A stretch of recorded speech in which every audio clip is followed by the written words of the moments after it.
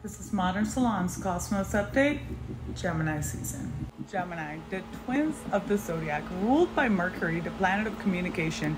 You can expect this Gemini season to be full of big ideas, good networking, and a lot of talking. Overall, this season is filled with good vibes. On June 1st, we experienced a super helpful and exciting transit when Jupiter conjuncts the North Node in the sign of Taurus.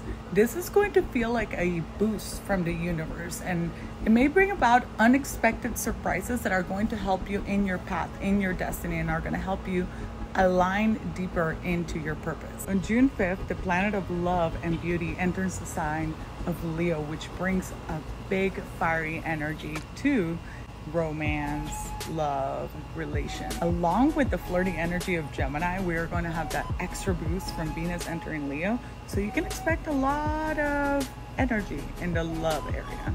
On that same day, June 5th, we experience a full moon in the sign of Sagittarius. Sagittarius is a vibrant, go-getter, exploring, optimistic sign. This full moon feels a lot lighter than other full moons. It really feels like the closing of a chapter, the culmination, and it is calling for us to dream big, let it go, have a clean cut with anything that no longer serves us, but it's really a much softer vibe than other full moons we've had. At the end of the season, on June 18th, we experience a new moon in the sign of Gemini.